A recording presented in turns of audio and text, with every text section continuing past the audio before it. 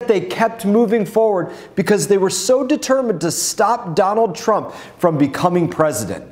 That is damning. Even when a trusted source came forward and said that it looked like a lie that was being fed to them by the Clinton campaign, what did they do? They kept going, kept lying to the American people. What's worse is that they basically got away with it. Hey everybody, I hope that you had a great week. As always, I'm here with some updates on what's happened in Washington, D.C. We've got plenty to talk about, from the Durham report to the fentanyl epidemic, so let's get started. This week, after years of wild accusations about President Trump's involvement with Russians, we finally have a conclusion to the whole Russian hoax idea. There was no collusion. John Durham finally released his report, and it was damning, to put it mildly. He found that under James Comey, the FBI failed to uphold fidelity to the law. On top of that, he found that there was no evidence that led the FBI to begin the investigation at all, and yet they kept moving forward because they were so determined to stop Donald Trump from becoming president. That is damning. Even when a trusted source came forward and said that it looked like a lie that was being fed to them by the Clinton campaign, what did they do? They kept going, kept lying to the American people. What's worse is that they basically got away with it. There were no consequences in 2016.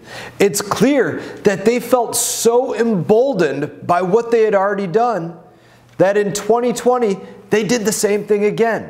That time, it was 51 intelligence agents signing a letter to suppress the Hunter Biden laptop story, while the FBI was meeting with big tech to make sure that they stopped the story online.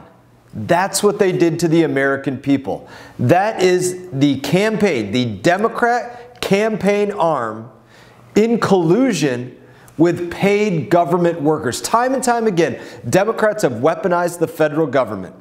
And if we don't take action now, there's no doubt that they will try to do it again in the presidential election in 2024. Congress has been taking a serious look at this since Republicans took control of the House of Representatives, specifically with a committee on the weaponization of government, looking at the politicization of the FBI, use of appropriations as leverage. That's what I'll be fighting for in the House. I'm confident that many of my Republican colleagues will be joining me in that necessary fight to protect the American people from collusion between the Democrat Party and paid government law enforcement personnel.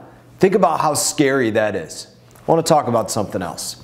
This week, House Foreign Affairs Committee debated a number of bills, including one that's intended to address the fentanyl epidemic in our country. Now, last week, Title 42 officially ended, and the situation on our southern border is going to get even worse, as it has done in the last week. That means more drugs flowing through our communities.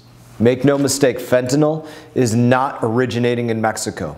It's coming out of China. That's why we considered H.R. 3205, which would help address America's fentanyl epidemic by adding fentanyl to the Chemical Weapons Convention, working with the Mexican government to disrupt fentanyl supply chains, countering Chinese fentanyl operations in Mexico, and taking significant steps to strengthen global law enforcement cooperation and U.S. sanctions against synthetic drug trafficking. Now, synthetic opioids, primarily fentanyl, were responsible for the deaths of 70,000+ Americans in 2021. And almost daily, thousands of pounds of this drug are seized, enough to kill entire neighborhoods, cities, states. That's the kind of quantity that's coming across our border. It is an epidemic, plain and simple.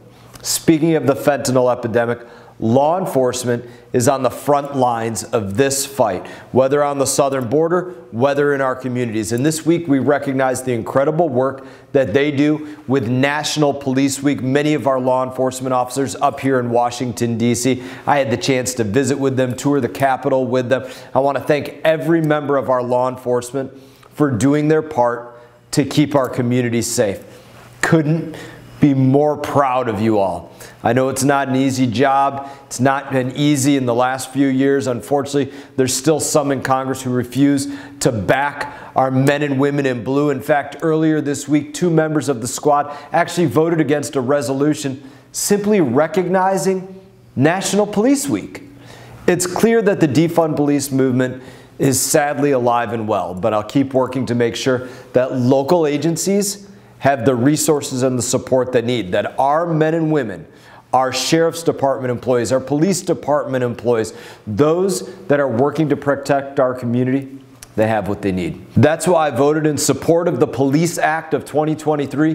This would make assaulting a law enforcement officer a deportable offense. It should be anyways. So many of these things should simply be deportable offenses, but under this administration, we clearly need to make that an act of Congress to get it done. There's been too many cases of illegal migrants assaulting those who work every day to protect our community, real Americans. This bill sends a clear message that that won't be tolerated and that Congress will stand with our police officers, not illegal immigrants. Now, I'm proud to back the blue. I'm going to continue to have your 6 in Washington.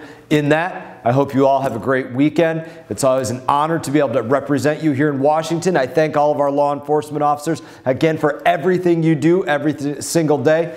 Couldn't have been more proud to stand next to you here in Washington. Wish you all the best. You all take care. Hey everyone, thank you for watching this video. If you enjoyed the video, please click like and subscribe. I will be back on YouTube with more exclusive content, so stay tuned.